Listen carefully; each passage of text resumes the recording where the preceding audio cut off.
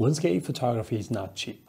You have to buy camera, lens, tripod, filters, backpack, all the hiking gear, and then you also have to invest constantly in going places or going to workshops to reach certain locations to photograph.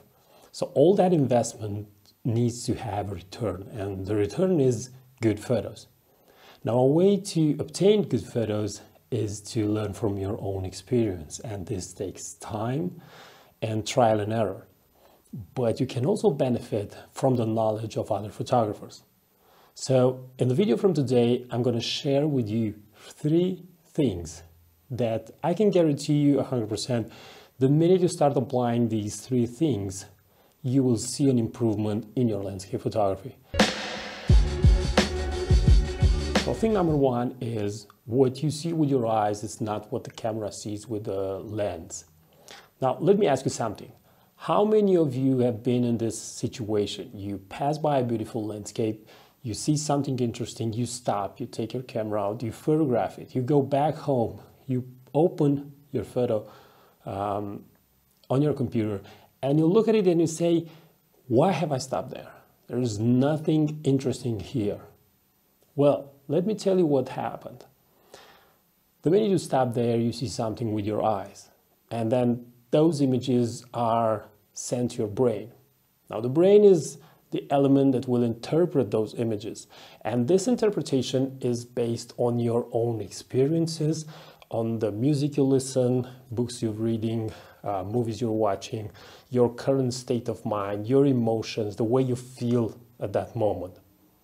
So this is the filter that those images go through. And then the brains present to you a version, an interpretation, because you're going to see and you're going to focus your attention on some elements, and you're going to just exclude from your attention other elements. For example, if you're going to see a beautiful sunset inside a town and you look at it, you only see the sunset, you don't pay attention to the cables or all the other distracting things that are happening inside the town. So I hope I made this clear. The minute you're photographing, but you're not making a conscious decision, you don't really understand what the brain is showing to you, and you just start photographing, it's a very small chance that you're going to photograph according to what you really see. And that's why you need to ask yourself, what am I really looking here? Because when you give yourself an answer, then you make a conscious decision on what lens to use, at what focal length, at what aperture, where's going to be the focus, and so on.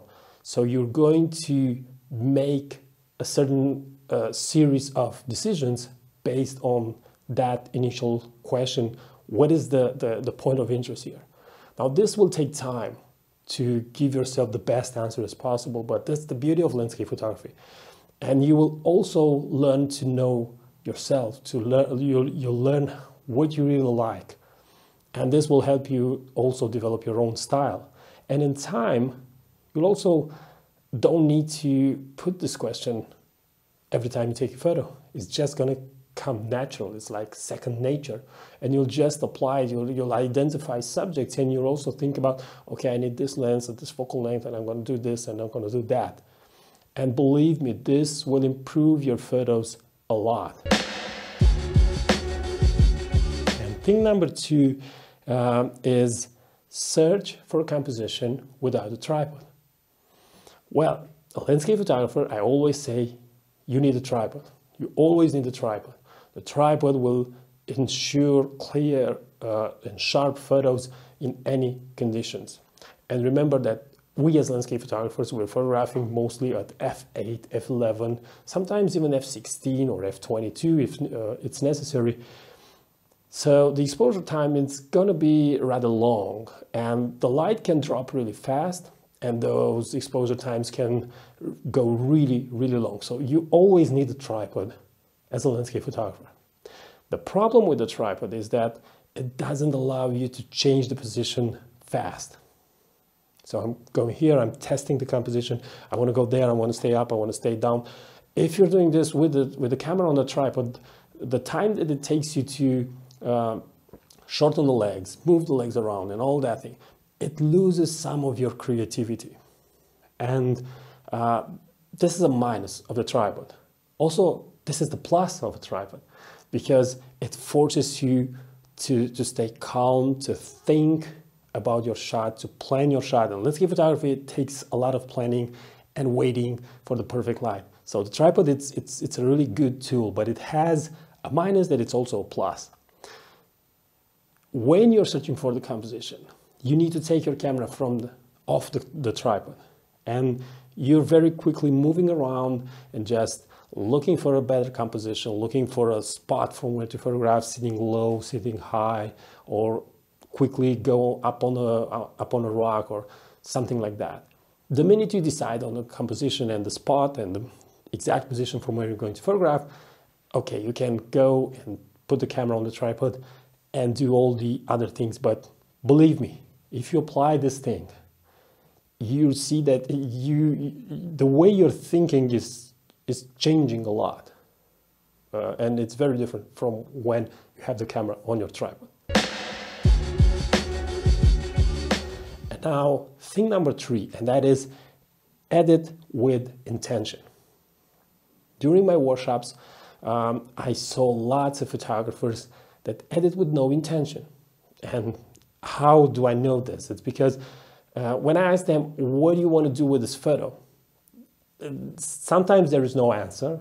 I'll just wing it and see the result.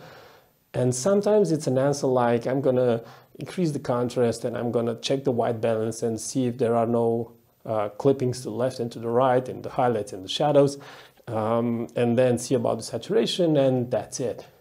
And this is not editing. Now, look at editing at digital development. Now, if you're going to search for some videos or some information of what is happening or what happened in a darkroom the minute the photos were developed and printed on a piece of paper, you're going to see that those photographers they were really thinking of something. They were darkening some areas, they were introducing highlights in other areas. So they were crafting the composition and they were guiding the attention of the viewer towards a certain spot. It's the same thing in paintings.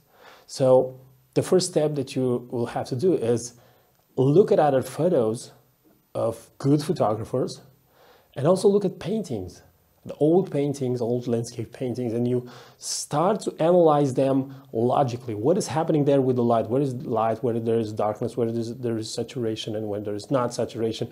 So build a database, if you want, of information of what is possible with a photo. These were 3 things that I think are really important. And if you apply them, your photos will improve greatly. But if you want to learn more about landscape photography, I also have an ebook, and I talk about composition, about choosing a subject, and I use 50 case studies to illustrate these points. The link is in the description of this video. And until next time, if you want to get better, just keep on photographing, because it's the only way that you can that you can be a better photographer. Thanks for watching, and bye-bye.